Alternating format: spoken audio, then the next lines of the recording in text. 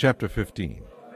Very early in the morning, the leading priests, other leaders and teachers of religious law, the entire high council, met to discuss their next step.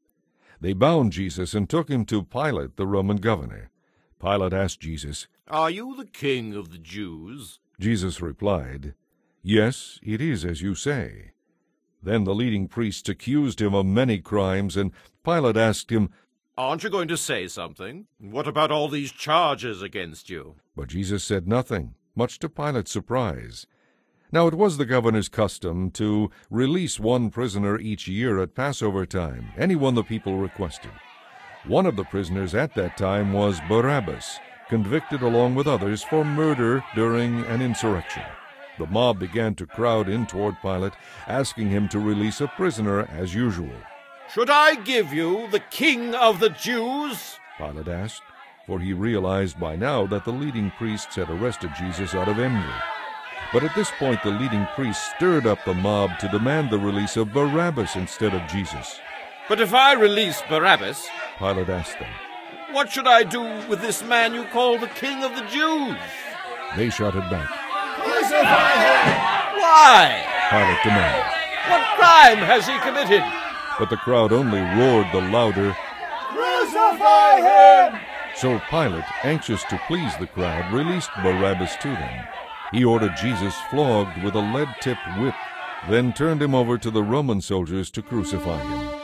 The soldiers took him into their headquarters and called out the entire battalion. They dressed him in a purple robe and made a crown of long, sharp thorns and put it on his head. Then they saluted, yelling, "Hail, King of the Jews!" And they beat him on the head with a stick, spit on him, and dropped to their knees in mock worship. When they were finally tired of mocking him, they took off the purple robe and put his own clothes on him again. Then they led him away to be crucified. A man named Simon, who was from Cyrene, was coming in from the country just then, and they forced him to carry Jesus' cross. Simon is the father of Alexander and Rufus. And they brought Jesus to a place called Golgotha, which means Skull Hill. They offered him wine drugged with myrrh, but he refused it. Then they nailed him to the cross. They gambled for his clothes, throwing dice to decide who would get them. It was 9 o'clock in the morning when the crucifixion took place. A signboard was fastened to the cross above Jesus' head, announcing the charge against him.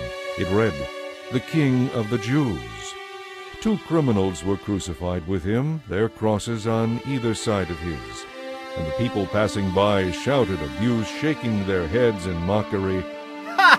Look at you now!" They yelled at him. "You can destroy the temple and rebuild it in 3 days, can you?"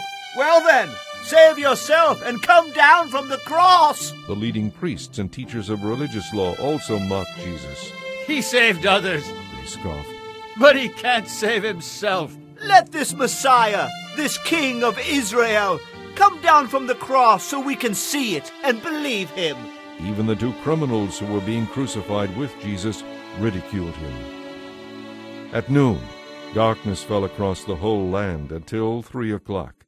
Then, at that time, Jesus called out with a loud voice, "Eloi, Eloi, lema sabachthani," which means, my God, why have you forsaken me?" Some of the bystanders misunderstood and thought he was calling for the prophet Elijah.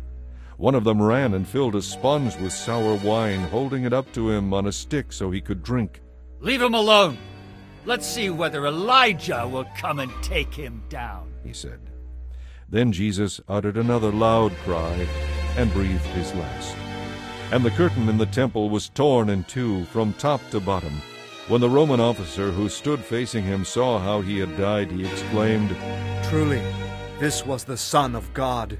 Some women were there, watching from a distance, including Mary Magdalene, Mary, the mother of James the Younger and of Joseph, and Salome. They had been followers of Jesus and had cared for him while he was in Galilee. And they and many other women had come with him to Jerusalem. This all happened on Friday, the day of preparation, the day before the Sabbath. As evening approached, an honored member of the high council, Joseph from Arimathea, who was waiting for the kingdom of God to come, gathered his courage and went to Pilate to ask for Jesus' body. Pilate couldn't believe that Jesus was already dead, so he called for the Roman military officer in charge and asked him. The officer confirmed the fact, and Pilate told Joseph he could have the body.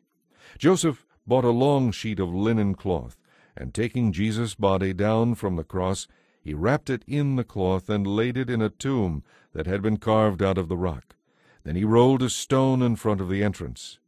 Mary Magdalene and Mary, the mother of Joseph, saw where Jesus' body was laid.